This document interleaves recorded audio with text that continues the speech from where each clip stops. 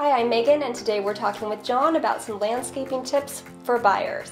Hi John, it's nice to have you with us. Hello Megan, thanks for the opportunity. So when a buyer's looking for a home, what should they be looking for in regards to the irrigation system? One thing they should look at is how many stations or irrigation zones there are, because that's going to dictate how efficient it is in watering. So do we have to turn the system on and sit through it and watch it to make sure it's working?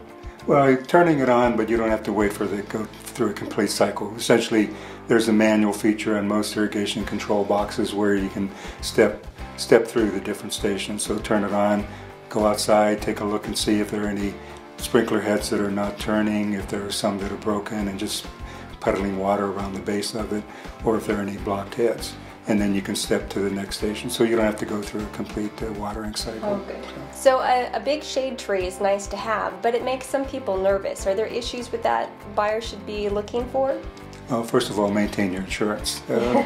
But you know, shade trees provide a great benefit, not only in terms of cooling during the summer months, but also in appearance, because it frames the house so it's a lot more attractive. So a lot of people like mature shrubs next to the house. Are there potential issues with that? The biggest concern is when shrubbery is so close to the house that it makes it difficult to get behind the shrub to either wash windows, paint siding, or do any kind of maintenance work that's necessary.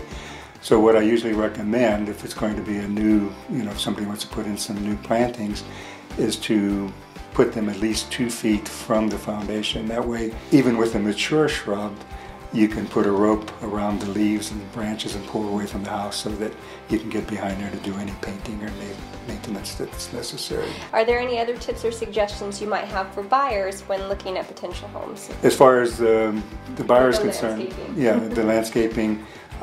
If they could request a site plan or a landscape drawing be left behind, because most of the times we have people come to the nursery seeking identification of a plant and they're waving a branch or a leaf and say, what is this? So having a site plan or landscape drawing that the homeowner may have. Short of that, if the homeowners would take a picture of their yards in peak times, such as spring when it's all blooming, or in the fall when there's a lot of fall color, it has two advantages. First of all, they can show that to a prospective buyer in the winter months when everything's looking pretty bleak. The other thing is they can annotate those pictures and say, identify the shrubbery that's in there, and that would be also very helpful to the homeowner. That's a great idea. I hadn't thought of that. You've given us some very helpful information, and thank you for being with us today, John. You're welcome, Megan. So if you're a buyer looking at homes, you'll definitely want to check out the irrigation system and the mature landscaping. If you have any questions, you know who to contact. We'll be talking to you again soon.